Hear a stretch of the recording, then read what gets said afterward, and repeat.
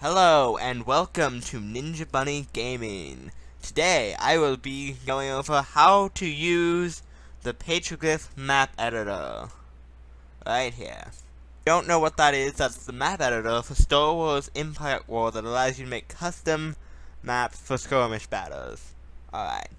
So first thing you're going to have to do is download this. Now you might be wondering, where do I download it from? Well, actually, I have a link on my website to another website where you can download it from. So, in the mods and more, scroll down to the bottom. So, click here for Map Editor. And then you'll come to this website, Moddible, I think is how you pronounce that. But anyways, you see this section and you're going to click this download link. Now, I don't actually need it, so we can just cancel that. Alright, So then once you install it, which I imagine most of you can probably get through a standard installation process, it does download the installer. You will end up with these four things. You will end up with the Petroglyph map editor, the mod tools document, the map editor walkthrough, the story mode, and tutorials, I'm pretty sure is what that says. But yeah, those are helpful for getting started. Those are actually what I used, along with the few videos I was able to find on this. That's kind of why I'm making my own. So yeah, let's get into the map editor. Okay, so it's kind of a normal looking interface. It looks kind of outdated. That's 'cause it's from 2006. But yeah, you have what appears to be normal options, helpful icons. Now everything from here this way probably isn't like many interfaces that you use. Yeah, but these are what you use to interact with objects once we start making the map. And these kind of give you different menus to change stuff about the map. So let's go ahead and make a new map here. You can go here and click new space, or you can click new, and that'll always make a ground map though. So if you want a space map, you're going to have to click over here, new space, which is what we want, and we don't want to save changes. So, the map type, I'm not sure that this really matters, but we're just gonna go ahead and click space. Faction owner, again, don't think it matters. I think this is what, it defaults units and stuff to. I always do this, but that seems to just be levers. I don't even know what to tell you. I just pick one. And then map player mode, we want this multiplayer, just because that gives us the most choices. Like if you want a map that only 3 AI can play on, that only 3 slots, you just do 3.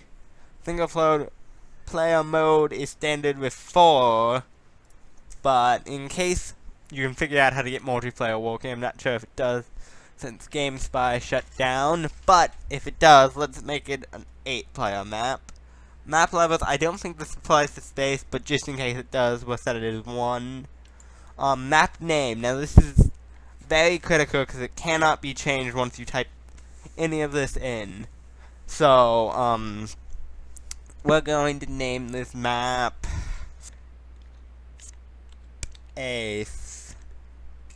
map.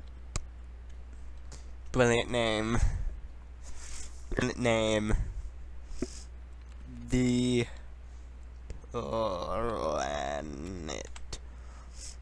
planet name actually does not change the name of the thing that appears above the map that tells you what planet you're on. That is done when you actually give the file a name. Alright, and then MP game types. You have your dimensions, which I don't know how big of a map you want to make. What it defaultly lands on is about the size of 2 Executor Star Destroyers. It's a little shorter than that, so that can kind of give you a perspective. If you haven't played the game at all and you don't know how big that is, I really don't know what to tell you. It's probably about the length of, I don't know what else to reference. That was what I measured it in, so that's not helpful, sorry. But I like to make my maps a little bit bigger And then if I enter, it'll automatically change the other one, so the map stays symmetrical. Now, border size, as I understand it, it's the playable map area outside of what is shown on the screen. So you know how sometimes you can get units that go outside of the map and then come back in? I think that's what this is. So if you don't want them to be able to do that at all, you can set it to 0. I think 400 is a good point for it, because it's not like huge and it's not tiny. So I'm just going to leave it at the default, and then let's do this, and it should... I don't know why it's blue screen, it's usually gray, but it is.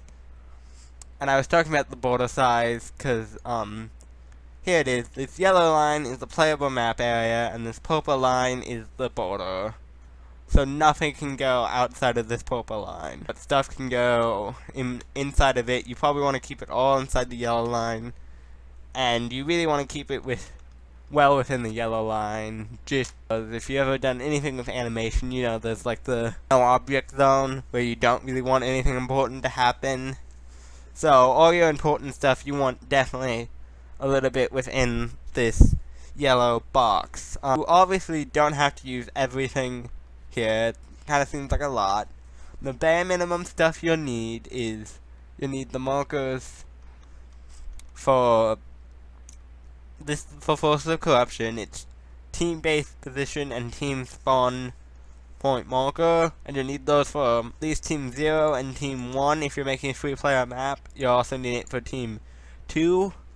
And then if you're making a Empire War just vanilla game map, you're gonna want to use the player one. So we'll come back to those. The multiplayer structures is again for Forces of Corruption. So this objects, you come up here and you click this, and then you can left click. And how I'm moving around is I right click, and you can move around. And if you control right click, you can rotate. Yeah, and there's supposed to be a little purple thing that shows you where you are. Hit the right mouse button, and you can see where your cursor is. Just place the object down. Yeah.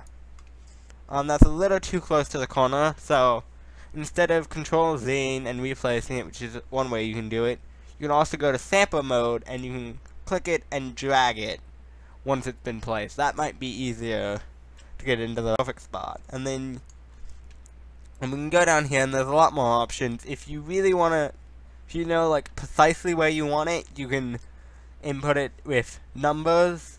You want action on neutral, and then you can also play with the rotation a bit.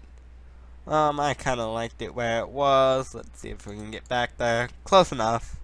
You can also tilt it on the other two axes. Yeah, so you just do those for all the factions. Space props is another thing you need, and this has like things like planet backdrops. So you see down here also there's random angles on.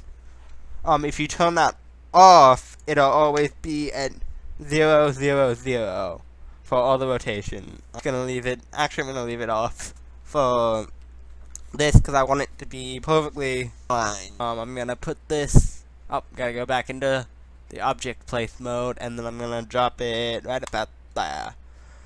Now, as you can see, since I 0, 0 is the center, so if I place it at 0, 0, it'll be in the precise center of the map. That's gonna be really handy for getting objects to the center like planets. The objects you'll need is, you can also find the asteroid fields in here, which look like you think it would. You can also individual asteroids, there are other more planet backdrops. Then you have your nebulas, and you have your ion, you have non-ion nebulas. Ion nebulas, the ones that take out the shields, and the normal nebulas just take out abilities. You have squadron, which is where you can just place a normal squadron down. I don't typically use this. Then again, I'm not building like specific battles I want you to have. I'm building like multiplayer skirmish maps is what I typically build, and that's what my map pack consists of. Bases, you're gonna need these if you want to do you're gonna want to use these skirmish level 1s, I'm pretty sure, if you're doing a standard Empire War map. And you're gonna just want to put those in, make sure they're on the right faction, and put those in where you want them. Unique units is how you place in like the special Star Destroyers, like you got Captain Piet, Admiral Thrawn. You got things like the Orc Hammer. You got things like the Eclipse Star Destroyer, which doesn't have a texture. But I might just put this in real quickly, just to show you what ship that is. That's this one. It's the one that's under construction on Kuat. Spoilers if you haven't beat the game. Base units is where you get your normal ones. DEFCON means that it's destroyed. Which is how you can do like the crash ships you sometimes see in asteroid fields. Yeah, you would just put a DEFCON in and assign it to no faction. If you want like them to start with an acclimator ship for some reason, you can just do that and assign it to whatever team you want to start with it. Yeah, it's just that simple. Secondary structures is the other category we need. This is where you can find all your gravity generators and your hut asteroid bases, which kind of make the maps more dynamic. Docks also here. Space build pads. The defense satellite laser pad is the one that will actually allow you to build anything. If you want just missiles, it's the missile pad.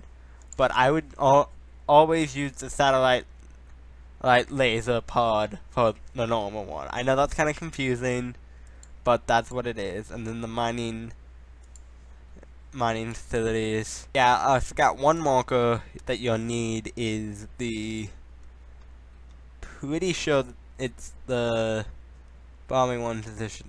In-game bombing run marker, I think, is where the super weapons come from. So we'll just put this right there. If not, you can yell at me, and please let the people on the website know what the actual one is if I was wrong on that. I'm gonna show you the sky domes real quickly now that we're at the end of it. We're just gonna add slow stars, and then green orange, and you can see that transformed it from a blue background to something that actually looks like what you might find out in space.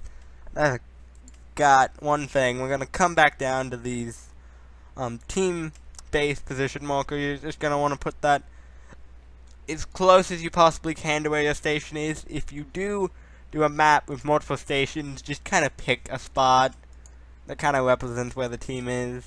You could also do it right in front, but we only need one of those. And then spawn point marker, just place those. If you place multiple, it's gonna divvy them up between them. Now we're gonna save it. Save as. Now you're gonna want to make sure this goes to a folder outside of the game, which it currently is going to. I'll kind of explain that as we're going. We're just gonna call this whatever we want to call it. How you're actually going to want to install this is this. We'll close that down. Now you'll want to use a LucasArts shortcut, or if you don't have that, just go to the LucasArts section of your computer, and then go into Star Wars Empire at War, Forces of Corruption, then Data. Then you should see a custom map folder. You can go ahead and open that up. Open up your external custom maps folder. You're just gonna drag this one in, drop it in. It'll say you need to provide administrator permission to move this folder. Click continue. And there you go, you've installed your map. If you want to see like what a fully curated map looks like, we can just go ahead and in-game real quickly. Alright, and we're back in-game. I'm just gonna show you what a finished map looks like. This is one of my custom maps. The map itself looks alright. Because you see I have ships here. These are Dolby battleships. You got all kinds of stations. You got the turret pad. Ready for action. Each faction has 3 space stations and a HUD asteroid base. And you see the mining facilities and the asteroid fields and a planet. And yeah, this is just kind of what a good map looks like, and or a finished map looks like. And I have turrets all along the side of here. Let me just show you that. Space station under attack. Star Viper As you can squadron see, I can build reporting. all 3 options because I use the one They would laser pad, if you remember. Please repeat the communication. Alright, so, have a good day.